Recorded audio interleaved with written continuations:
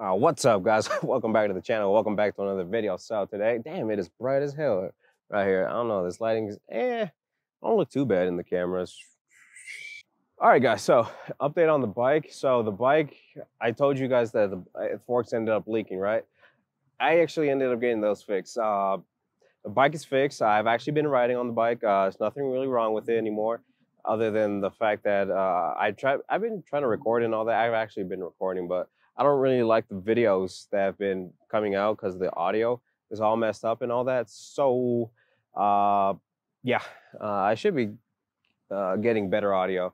Now I'm at this park right here, and people are starting to come in. I'm like, is there an event? Usually this park is not that packed or anything. I don't know. People might just be hanging out or whatever. But anyways, today, you saw from the title and the thumbnail and all that, I just wanted to show you guys my 2019 Dodge Charger SXT. So I ended up getting this Charger, 2 years ago, whatever. I've had it for 2 years. I've always wanted to do a video and a review on it, or, you know, like just introduce it to the channel, but I haven't been able to. But yeah, anyways, guys, this video is pretty much going to be me introducing my 2019 Dodge Charger SXT to the channel. Let's go.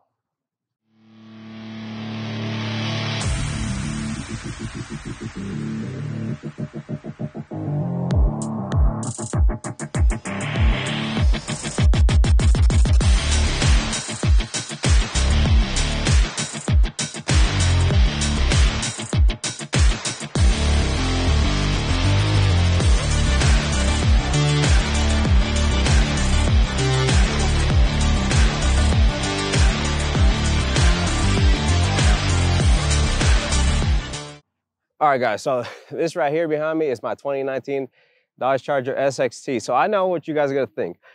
It's a V6 and it's not a V8, but you know what? Hear me out, guys. I actually have a good reason for getting a V6. Yes, I could have afforded a V8. Did I want a V8? Absolutely. But even if a guy in the dealership, like, man, you're gonna want a V8. And you know what? He showed me the V8. It was only about, I think it was I don't know. I don't know which one it was, but exactly. But I think it's like, it might have been the RT. I think Charger would have been maybe $4,000 more than what I've got this one for. All right, guys. But yeah, the V8 would have been about $4,000 more. Is that a lot of money? No. I could have easily got the V8 version. But hear me out, guys. The reason I got the V6 version is they don't make all-wheel drive in a V8 version. At least these ones right here, the newer generations or whatever, there was no option of all-wheel drive in a V8 version. And that's all the reason I really got this V6, because it has all-wheel drive. Guys, I live in Colorado where it snows a lot and we get pretty bad snowstorms. I already have a V8. I have as you guys know, I have a 2011 Corvette. It's a V8. I've been through 2 snowstorms or 2 winters with that thing. I am not doing a third one, even though I've already been in a couple snowstorms. I've literally got stuck in that Corvette. I've only got stuck in parking lots, guys. In the road, in the streets, I've actually never been stuck. You know, I go slow, just because for some reason I can't get the power to the wheels. Isn't, you know, just because there's a lot of snow. It has to travel through a whole bunch of snow and slush and all that. I end up going about 20 miles an hour max. That Corvette won't go any further. So yeah, and imagine with the Charger. I'm not sure. I'm not even gonna risk it.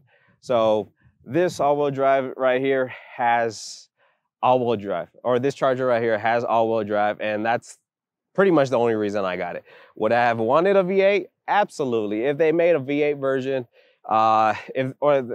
if they had a V8 with an option of all-wheel drive, I would have gotten that, guaranteed. But yeah, so I'm pretty much stuck with this V6, which, don't get me wrong, fuel economy is actually, when I first got it, it was amazing. Right now, it's not really that great, especially for a V6. But anyways, guys, let me walk you through I've already told you why I got the V8, pretty much, the V6, pretty much just all-wheel drive, honestly, guys. Price wasn't really much of an issue. I just wanted something I could daily drive it. I'm gonna put a whole bunch of miles on it. I already have a V8, so I'm not really like, oh, I have to have a V8 charge or whatever. This is pretty much my daily driver now. I'm gonna be putting a whole bunch of miles on it. I've already put a whole bunch of miles in the 2 years I've had it. So yeah. But anyways, yeah, all-wheel drive. That's pretty much the biggest reason I ended up getting this charger, a V6 charger. All right, don't hate me on that. I know a whole bunch of people might say like, oh, you know what? I could have got a V8. I'm not going through a winter with a rear-wheel drive charger, all right? Not gonna happen. I've already gone through 2 winters with the Corvette, and it is not pretty. Parking lots, I've had people have to push me to go up hills because I have to go in reverse to be able to get off such thick snowstorms or just slush and stuff like that. But yeah, with the Corvette, I really don't have a whole bunch of problems in the snow unless it's like a big blizzard or whatever, or it's ice. Corvette doesn't really do good in ice, but come on, like a whole bunch of vehicles don't do good in ice. But so yeah. But yeah, guys, this here is my 2019 Dodge Charger. I've only done one, actually, yeah, I've only really done one mod to it, which is the window tint. Other than that, it's pretty much stock. This window tint is, I think, Expel ceramic tint, which is actually 15%, which that's what I wanted. I wanted to get the ceramic just because it has a whole bunch of heat or at least it has more heat resistance or heat blocking and all that. So this is a 15% window tint, which honestly I love because I really love. I don't even think you can see inside it. You can barely. Well, not based on the camera, but I could see inside. Especially when there's a whole bunch of light, even in the rear, it's kind of hard to see, but yeah. All right, so yeah, let's go and hop in the inside. Damn. So in the inside, oh, it's actually quite nice. You got this steering wheel right here. You got the, check out the doors. And doors is pretty simple. You got your little controls right here. Gas, be able to open up the gas. Speakers, I think this is Alpine speakers, whatever, which isn't too bad. And then just, you know, whatever this material is, I actually do quite like it. See if it'll focus. Yeah, there it goes. I actually do quite like this. I like simple stuff, honestly. It's nothing too special and all that. So yeah, you have your speedometer and then your RPMs and all that, which is pretty cool and all that. This dash is way better than what I got on my Corvette. It's one of the things I love about this. So yeah, and then your controls out here. One of the things I actually do love about this. Yes, guys, I do have an automatic. Manuals are kind of disappearing.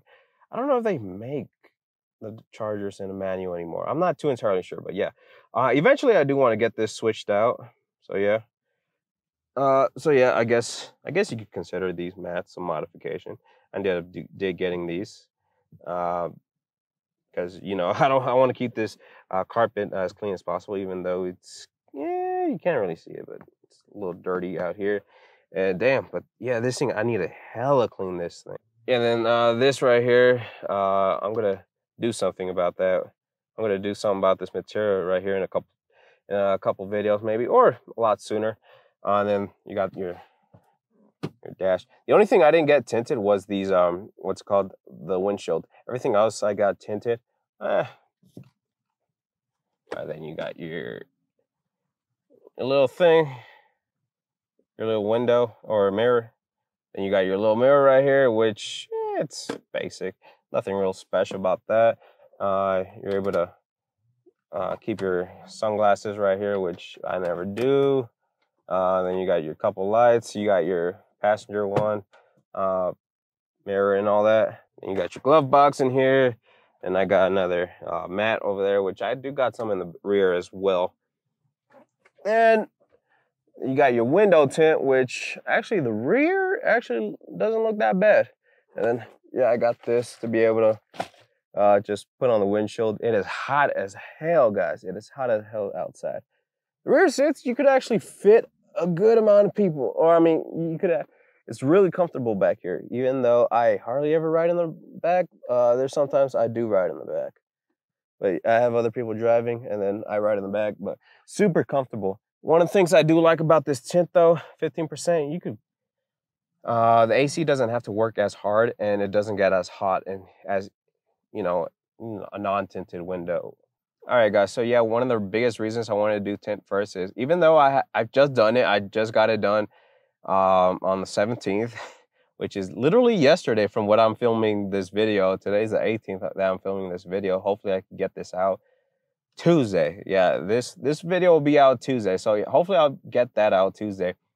And yeah, it's a lot better. I'm loving this tint, even though I haven't tried it riding it or driving it at night, so I'm not too entirely sure if it's gonna be a good idea or not. I've never actually, the tint I have on my Corvette, I think it's 30. I've never gone this low, 15%. So yeah, it's gonna be interesting. Even though I really do want to get my Corvette tinted to 15%, I'm probably gonna do that.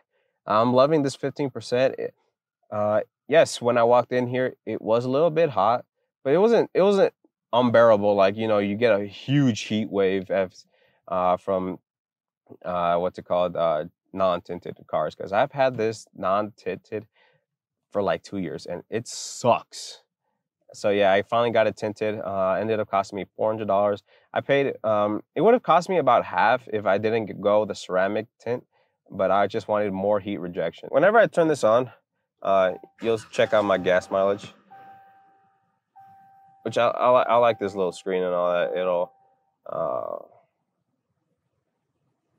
I don't even know if you can see that. You know what?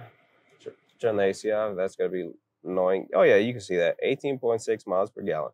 Excuse my, yeah, I need gas. So yeah, baby girl needs to eat, which isn't too bad right now, but yeah. And then you got this screen right here, which is pretty cool. And you could have like, what, 12 channels, which is pretty cool. AM, FM, Sirius XM, which I no longer have. So yeah, the Sirius XM worked pretty cool. And then you can connect your own device, aux cord, Bluetooth, which I've never actually used Bluetooth. And your AC comes with apps, which I never use any of this stuff. You're able to connect your phone. Then you can turn the screen off, and then you have a whole bunch of settings, and which is pretty cool. Then you have your cup holders, which is pretty cool. Got some glasses in there.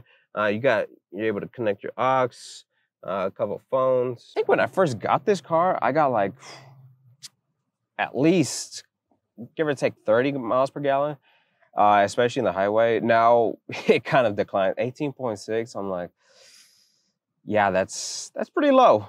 I'm like, even for a V6, I'm like, are you serious? But you know, it's a Charger. It's all-wheel drive. Right now, what I like about this, it's not 100% all-wheel drive. So if I'll go down, it's on rear-wheel drive. Whenever the sensors pick up that it needs or it loses traction or whatever, it'll go onto all-wheel drive, which is pretty cool. And I like having that. I thought it was 100% all-wheel drive, and I was freaking out because I bought this during the summer and it wasn't all-wheel drive. And I was like, hey, what's going on? I thought this was all-wheel drive. And then I was looking it up. Whenever it loses traction, it'll go onto all-wheel drive, which is pretty cool. During the winter time, it's pretty much all the time all-wheel drive, except maybe after snowstorms, and it picks up that, oh, you know what, I need to go to rear-wheel drive. So it saves me a bit of gas mileage and all that. So that's good. All right, guys, so that's pretty much it. That's my 2019 Dodge Charger SXT. Again, don't hate on the V6, all right? I know it's a V6, but, you know, I had to do it. If they made a V8 version, I would have, with all-wheel drive, I would have gone for that.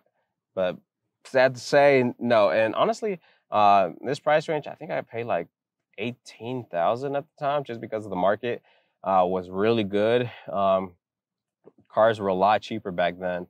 Just because I think, I don't even know what reason it was, just because of COVID or whatever, cars were like super cheap. So I was like, you know what, let me get a car real quick, especially for the winter time. But anyways, guys, that's all I'm gonna have for you guys today. If you guys enjoyed the video, leave a like down below, comment down below, subscribe if you haven't, hit that bell for notification. If you haven't followed me on Instagram at SupersportMcGill, and I'll see you guys on the next one. I'll see you then.